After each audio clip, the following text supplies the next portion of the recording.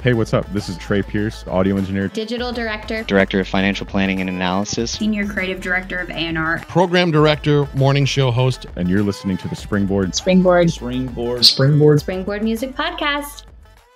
I am so excited to share this interview with you guys that we had with the wonderful Greg Ham. He brought so much wisdom and really carried our mission for helping the next generation of music industry professionals. So without further ado, here's Greg Ham.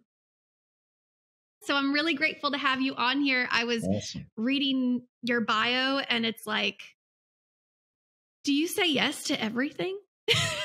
Interesting enough, there's been years where that was my motto. Yes. What is your question?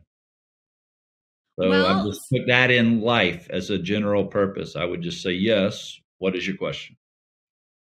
And that's amazing. And then there's years where you have to say, no, let me think about it, because you can't say yes to everything. But I do have a tendency to be more accessible than not as a general rule. Have you seen benefits from that rule, or are there some caveats to it? Like what's kind of your guideline for saying yes? So I'll just give an anecdotal kind of approach. I start my day most mornings at breakfast. At First Watch, back in the day, it was Cracker Barrel. And so I will normally have one or a double breakfast at the same location. So 2 meetings before I get to the office. And then when I get to the office, I do very little lunch. So when I'm here, I'm here. And at the same time, a lot of my career, I traveled quite a bit. So I believe relationships are the key to why something moves forward.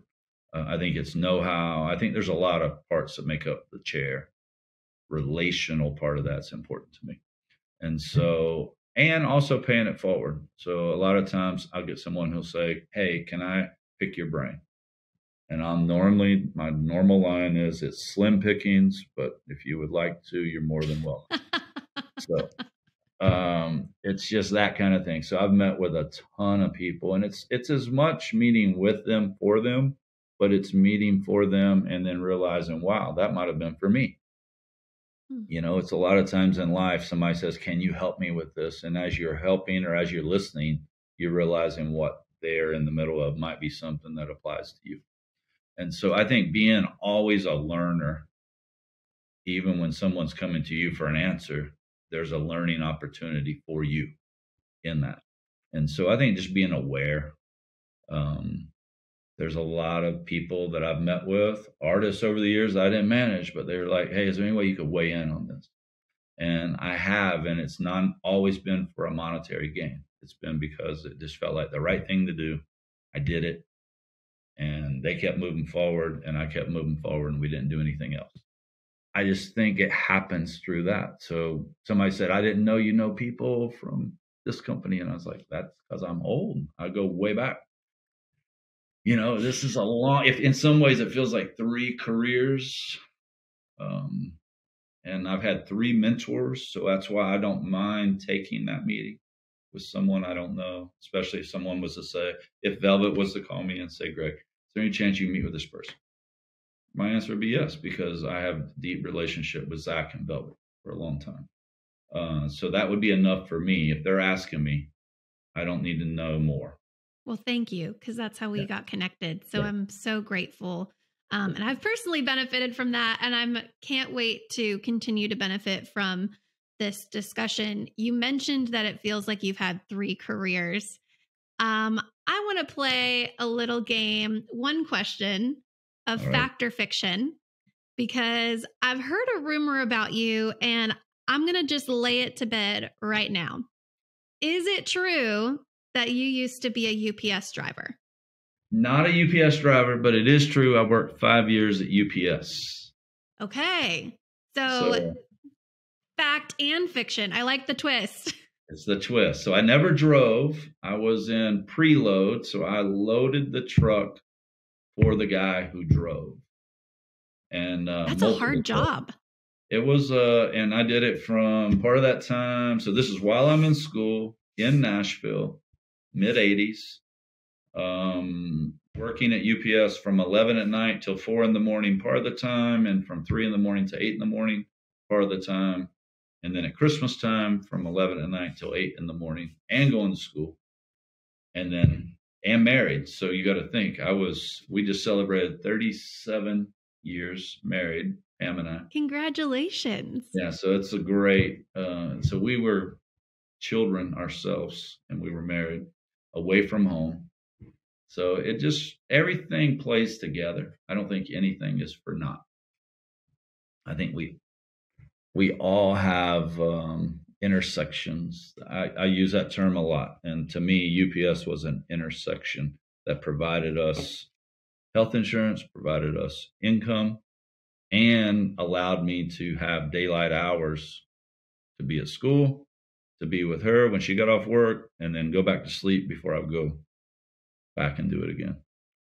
So that's such a strategic job. It says a lot about how you think and how you plan just in that one decision too. I'm curious, you said that you guys were away from home here in Nashville. So did you come to Nashville knowing you wanted to be involved in music?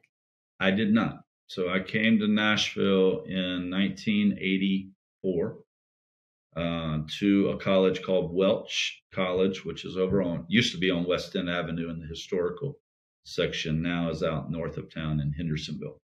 And it was more a Bible school, denominational type school. I thought I was going to do something in full-time Christian work, but it's a very conservative upbringing that I had. So that meant, do you want to be a pastor, a missionary, or a teacher?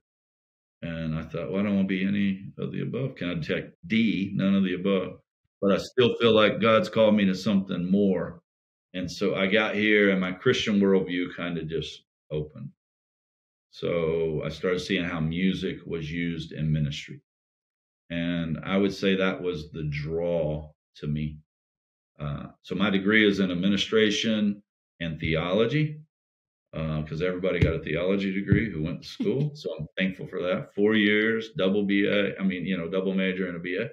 And yet I use it every day. And in some ways I'd say I've never used it, right? It's both and. So in the 80s, that was really the beginning of the Christian music era. So you've seen it completely evolve. It was the flourishing of the era. So it started in, really when you think about it, started in the 70s. And we did the Jesus doc that we did last year that I got a great privilege to be part of. And even some things in doing that, you learn things that you were part of and things that were ahead of you. And yet you see all those stepping stones that got us to where we are today and where this industry is. My wife was really the first one, probably in the early 80s. I grew up my mom was in a Southern gospel group in the 60s and 70s. They made 2 records. They toured all over the state of Florida and into the surrounding 4 or 5 states. They had a tour bus. But I would have never thought I was in the music industry. I thought that was just something they did for those years when I was very young.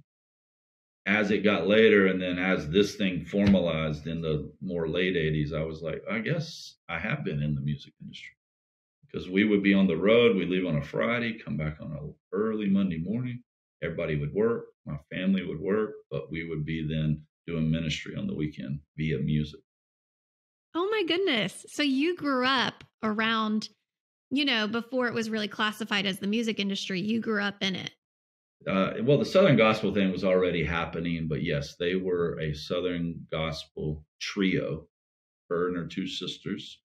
My dad and my uncle drove the bus. We had a tour bus that we had converted from an old bus. So it's not as glamorous as it sounds, let me assure you. It was like a city bus that we got creative. You would have thought, not even the Partridge Family level. It was below that, So.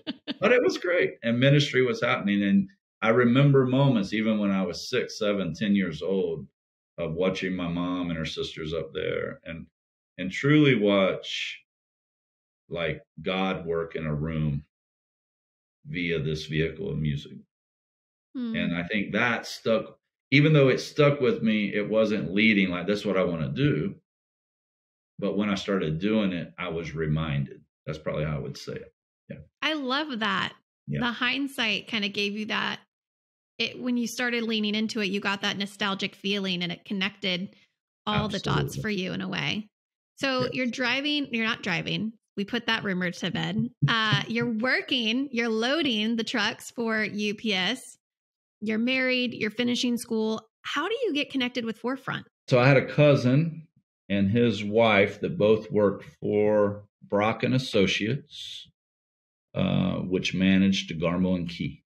So Eddie DeGarmo and Dana Key were a duo, a rock band.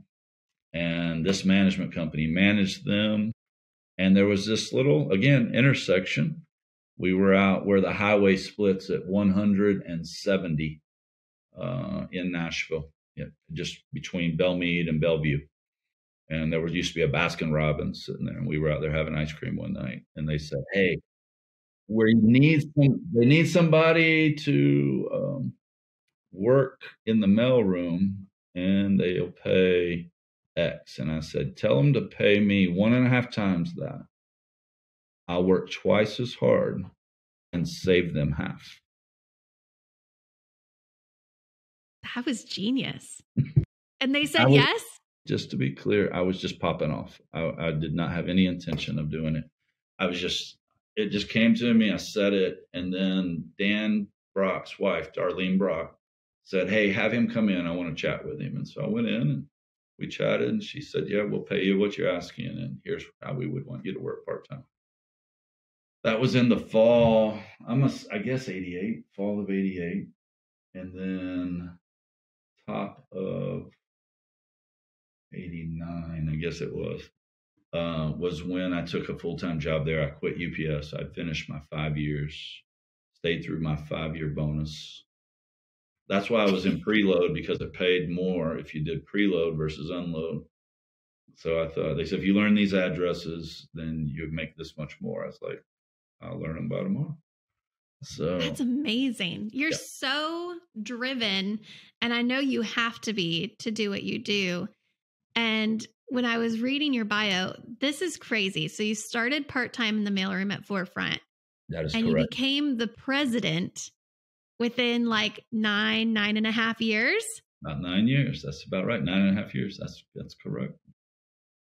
That's so fast. Did you feel like those 9 years equipped you to do that? Or was it something that just fell into your lap? I feel like the previous 10 years had equipped me to do that. So that's when I said I had 3 mentors in my life.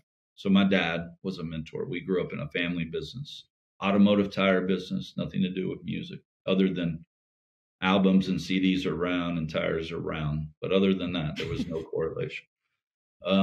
But it was business. I understood selling. I understood relationship. I understood certain base principles from my dad, common sense, work ethic, things that apply to everything anybody does.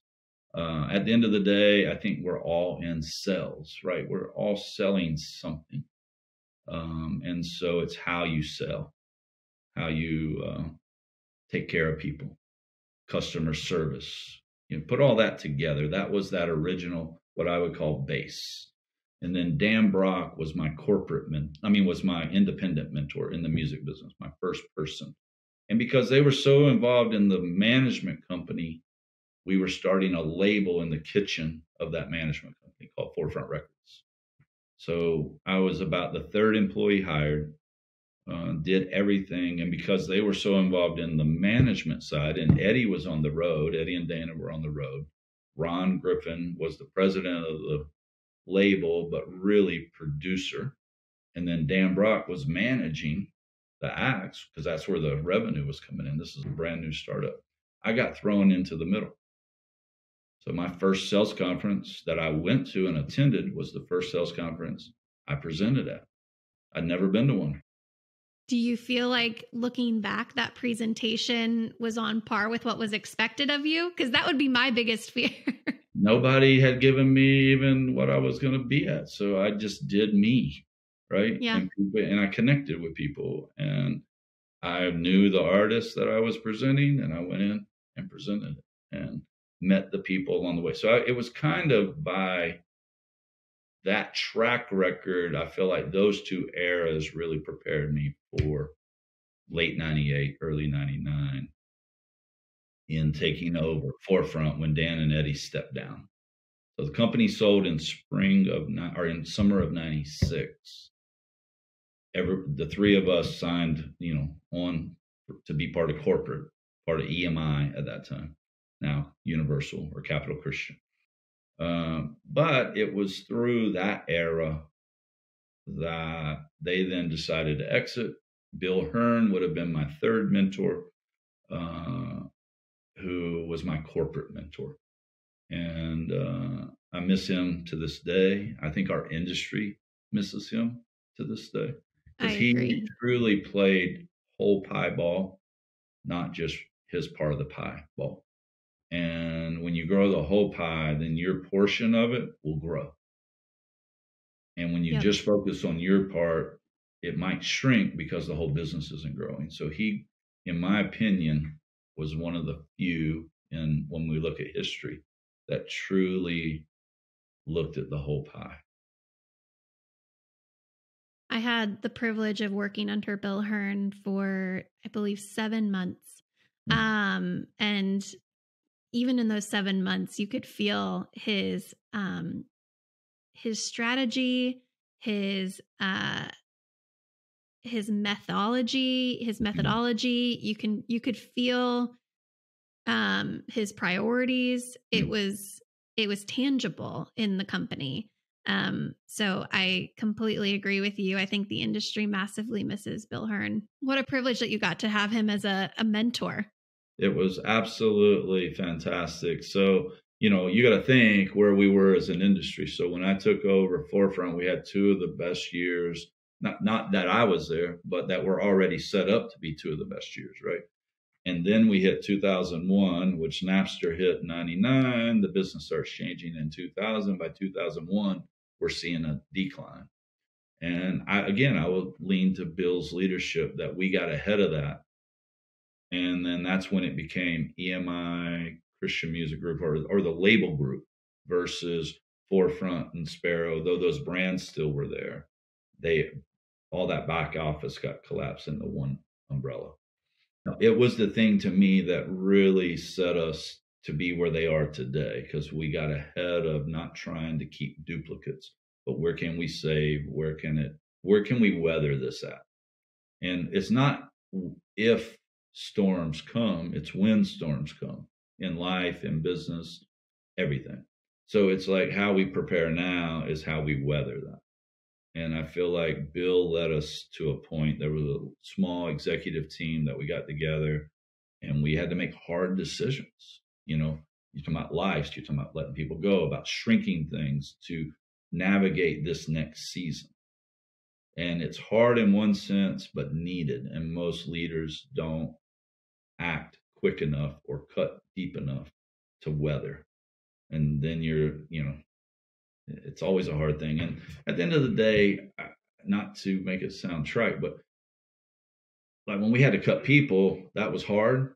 And yet I'm not God. So it's like, I'm not in charge of those people at that level. I'm in charge of those people for what we've been entrusted with.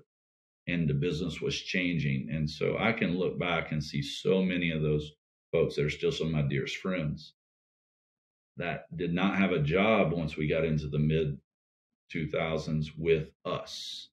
And yet they have done great things because, again, they're gods. They're not, we are entrusted for a season. We can't play God. I think that's so wise. I've never heard it described exactly like that, but the way you just described it makes complete sense. And I think that there's freedom in God's sovereignty and an expectation of his faithfulness in that process as well. You mentioned the Napster era, and some of our listeners are a little too young to remember what that is. Do you mind giving just a brief history lesson on that 2000, 2001 Napster era? I mean, it just changed our business. It's as the consumer was ready to consume differently. And as an industry, we wanted to keep what we had intact. And so that was our on-ramp into this superhighway of music being downloaded for a season, music being streamed now, and everything was built throughout. You think the whole 90s and really late 80s to mid 90s was really all around a piece of plastic that the music was carried on. Ultimately, what people were buying was music. I think as an industry, just an opinion, I'm not speaking for the industry, I'm speaking for Greg Ham. We got fixated on this piece of plastic and maybe lost sight of the music a little bit. And it was because that's how the model was built. The revenue was built on selling 12 songs or 14 songs every time. And then we get into this digital age. And I would just say, again, I'll go on record and say that I think as an industry, we didn't do some things correctly that we have to own.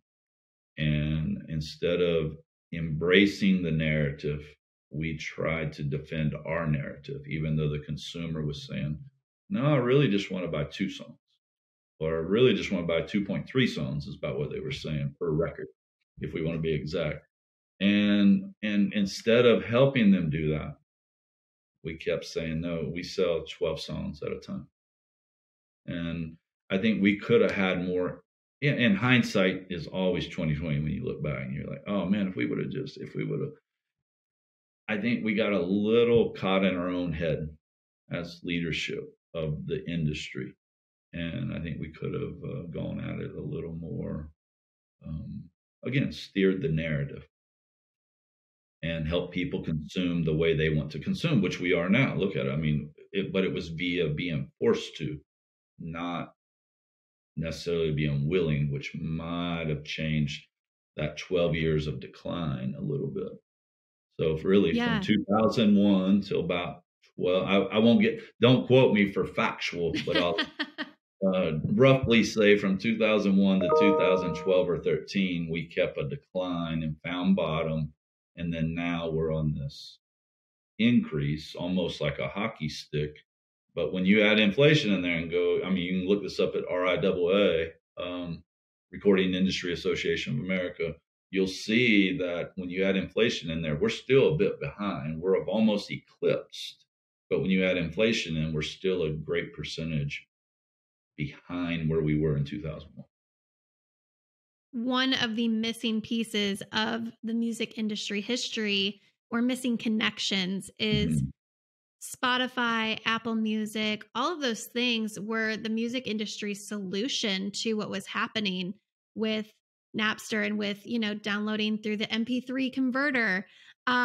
Guilty, sorry. Because the consumer, like you said, they were saying, we want to do this differently. And without their literal buy-in, there's nothing. And, the quicker you can evolve and adapt, the less pain you're going to endure. But like you said, hindsight's 2020, and now we can learn and see what's coming on the front end now and start to adapt a little quicker. At the end of the day, I don't think you can go back. You can't change. That's what I love history. And history is what happened, and we can learn from it. But our past successes, even our past failures, won't take us to the future.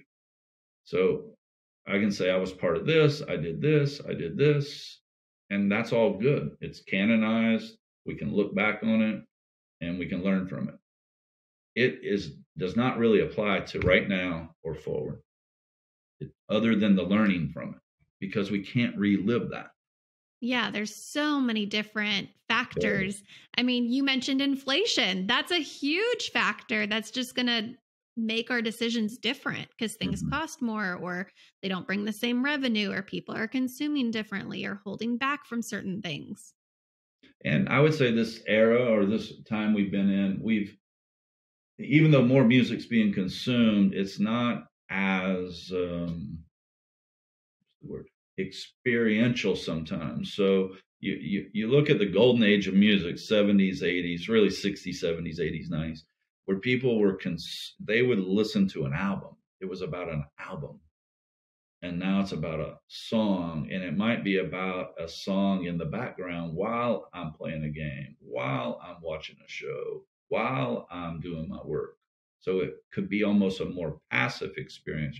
I'm happy to be part of the experience, period. You know, you'd love that we can get people back to that point of feeling it, you know, and music, I believe in music. I'm bullish, even in our downturn. I was like, I'm not Chicken Little, sky is falling. Is the industry going to be the same? I don't know. But music's not going away. Music's too powerful. I believe, and again, you have to fact check me, but Plato said, give me the music of a nation and I'll change the nation. That's the Greg Ham paraphrase. You probably didn't say it specifically that way. It's probably better, though. Scripturally, think about scripturally, though. The day Jesus came riding into the city in Holy Week, it was to music. Oh my gosh, even David's time. When they would go into battle, it was to music. I mean, think of in Daniel or in David going and playing to console. But then you think when Jesus comes back again, it will be to music. And if you go all the way to Revelation 14, it says we will sing a new song before the throne. If you're in music, that should be encouraging. We know music is here till the end. Hey, and thanks for listening to us today. I'm Rachel Hession, your host of the Springboard Music Podcast. I love that interview. One thing that I love what Greg Ham says in this interview is even when somebody is coming to you for an answer, there's a learning opportunity for you. Knowing all that Greg has accomplished in his life and the experiences he's had, that is such a telling sign of humility. So how much more true is that for you or for me? I love that. When somebody's coming to me for an answer, how can I find a way to be enriched in that discussion? It's a great challenge and one that I hope you'll chew on for a minute today.